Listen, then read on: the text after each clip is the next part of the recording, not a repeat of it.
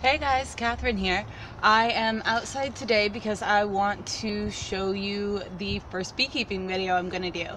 I've had a couple of dead outs over the winter and I need to clean them out for the spring so I can get ready to put more bees in here.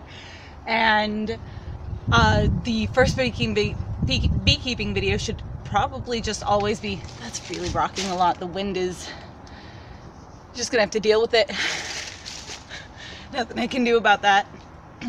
The first beekeeping video is always, probably should be the anatomy of the hive. So this is also a good opportunity to show you the all parts of the hive, because I'm going to be going through it all. So let's stand up, put some gloves on, because it's going to be all propolized inside. And well, that glove's ruined. Just a second.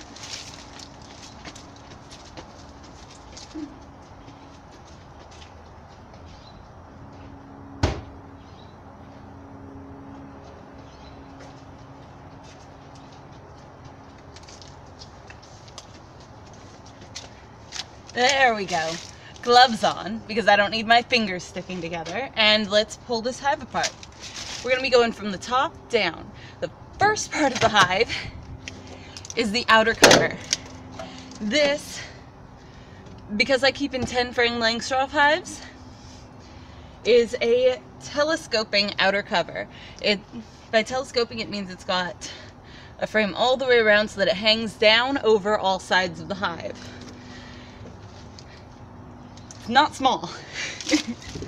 Next thing is an inner cover. You notice all that? Brown. That's all propolis. Bees stick everything down with it. That's the inner cover. It's to keep the bees sticking down, or from sticking down the outer cover so that you can lift it off. Now, I had some sugar, a block of sugar on here for feeding over the winter, and they didn't eat all of it. So I'm gonna set that aside because it's gonna get tossed. And now we're down to the top box. I left a medium box on my hives for the winter because I didn't see any point in taking it. It was still full. I didn't, extract the honey from it.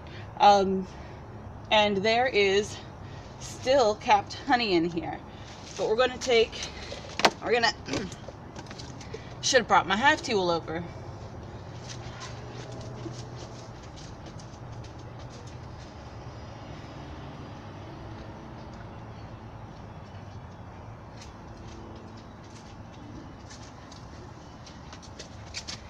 There we go. I'm not the most organized beekeeper. This is a J-hook hive tool. J-hook. I'm going to pop the box off. There we go. There we are. Like I said, everything is stuck down. Lift the box. Ooh, that's heavy. And set it over here. That's got to be a good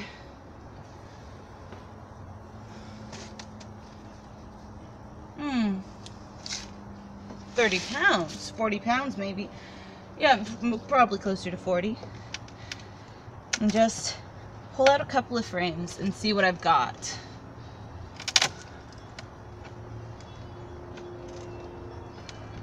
Okay. So this is a medium super, the one that I just pulled off here. It's got frames inside, and if I can get them loose enough, I'll be able to pull them out and show them to you.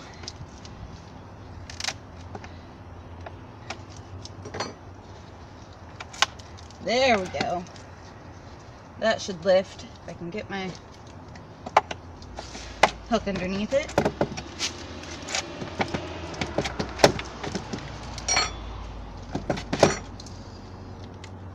There we go. And these are frames just still full of honey. They're still full. I mean, the uncapped cells don't have anything in them. They've been cleaned out. And I did scrape this a little bit when I was pulling it, so there's a little bit of exposed honey, but that's fully cured. And it's all still full. So... Well, run it by Katie. And then set that aside. This is a frame that wasn't fully drawn out. I'm using foundationless because I'm lazy and it's easy.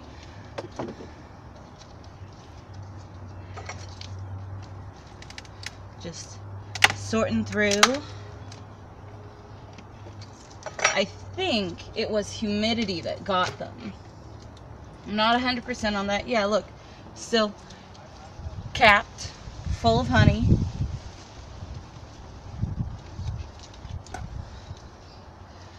Both sides. I'm gonna have to, I don't know what. I'm gonna have to wrap this up. Anyway.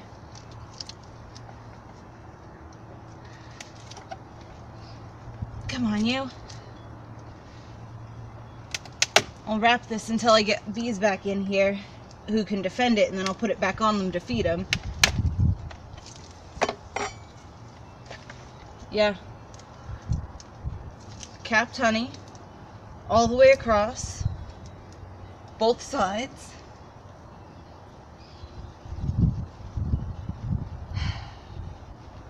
Alright, there's a little bit of uncapped, but I think, yeah, there's a little bit of uncapped there, but those look like chewed caps, so they had to have chewed those caps.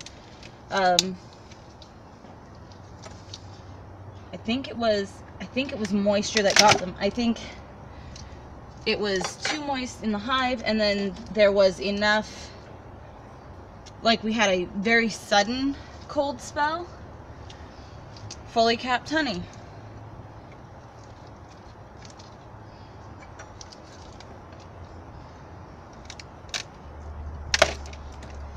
Anyway, we're getting close. This is the very beginning of March right now. You see that?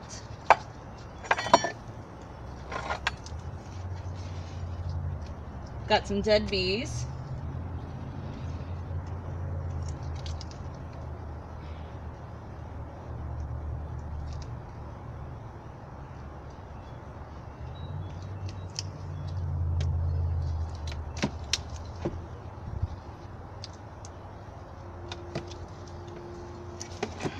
This box needs to turn a little bit. It's setting on its inside. Let's see if we can't.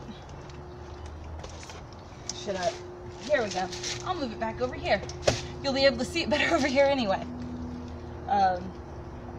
Yep, so I am just placing the frames back into the box now because I think I'm just going to store them in the box. I just have to seal it up, and I'm thinking a plastic bag should let me seal it up just fine.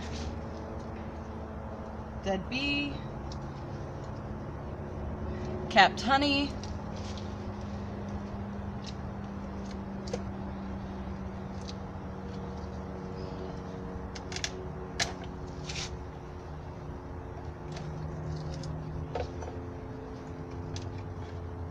They hadn't moved up into this box yet. Not entirely drawn frame. Capped honey.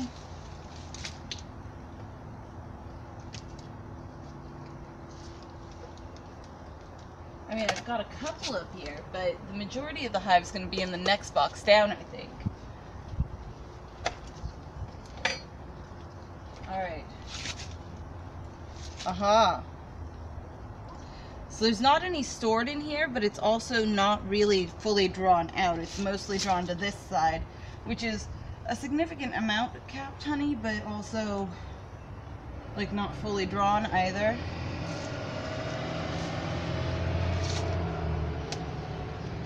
And last frame.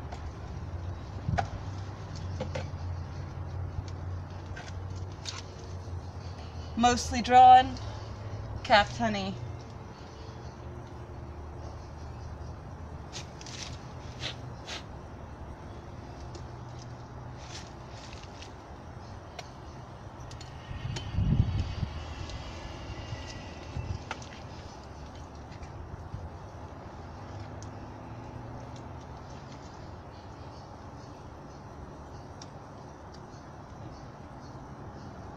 Couple of earwigs because I've left this off for a couple of months and haven't done anything with it.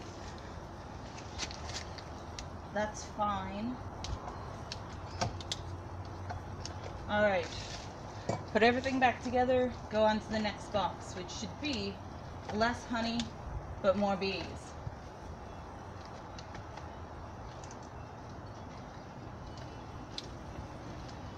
Alright, put everything back together.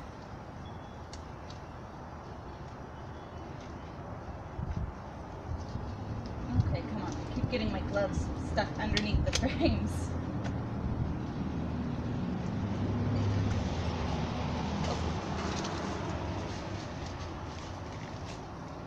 You don't need me seeing that. Go, frames. Put away. And then I'm just going to wrap the whole box, I think. That's going to be the easiest thing to do, is just wrap the whole box in plastic. And now on to the next box.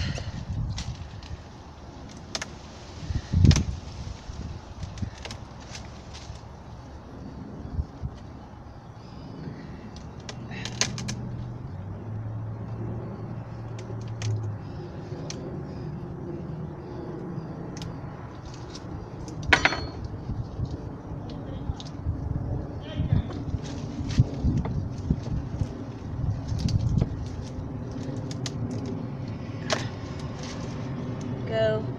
First frame's always the hardest.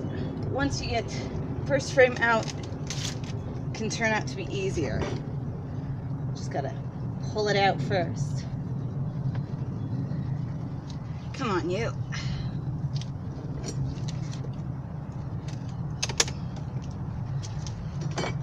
Okay. Oh, well, I broke that frame. Okay. I'm gonna have to fix that.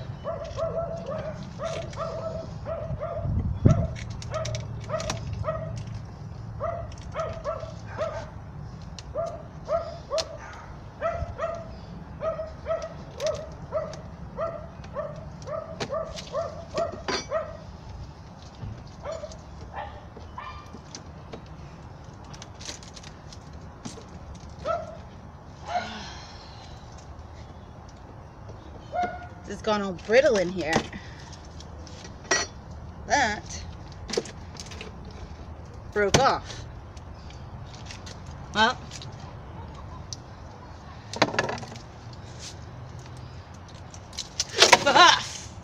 fudge nuggets. Good thing there's no bees in here. Capped honey. Well, no live bees anyway.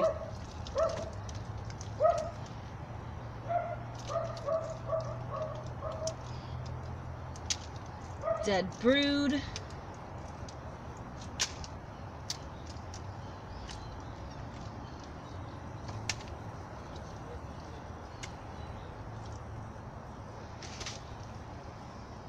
Where did I put? Ah, there we go.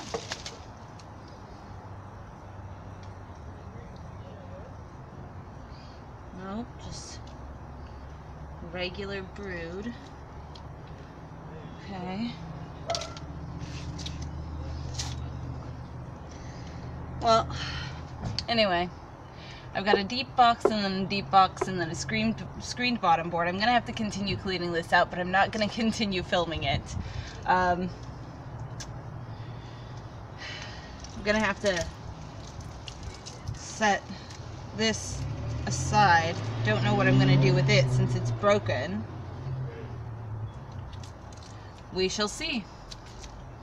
Anyway, see you guys later. Bye.